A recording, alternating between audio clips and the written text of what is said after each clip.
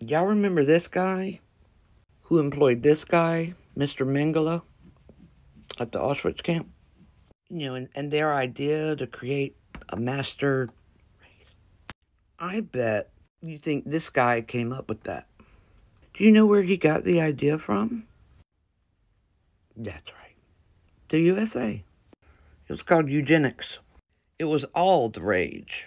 It prevented anyone who wasn't to reproduce, forced sterilization and stuff. But also, even if you were this, but you weren't, you had any kind of disorder of any kind, you were sterilized too.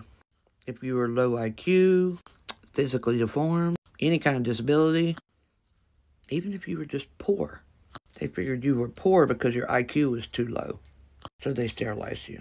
And a lot of names you're familiar with totally supported this and contributed massive amounts of money.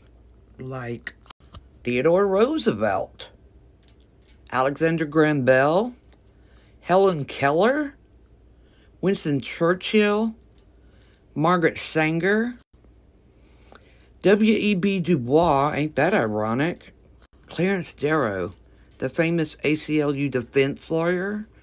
Kellogg, yeah, the founder of the Kellogg's Company. This guy who wanted to go further and have everyone with mental illness euthanized, Herbert Hoover. Of course, we can't forget the Ford Foundation and the Rockefeller Foundation. And it hasn't went away.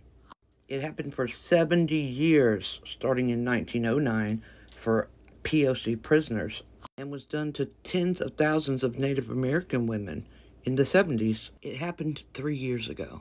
The United States has done it for the past at least 20 years by lacing the artillery, the bullets and everything, with depleted uranium all over the Middle East. They did it to control the population. Now, they kept it on the down low successfully until the Afghanistan war. Why? Because there was an exponential increase of women in the front lines, specifically in the army, during the Afghanistan war. The military 100% did not let them know that the artillery that they are holding is highly, highly dangerously radioactive.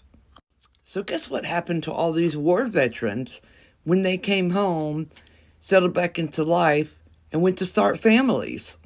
Sometimes several years after they got home. Yeah.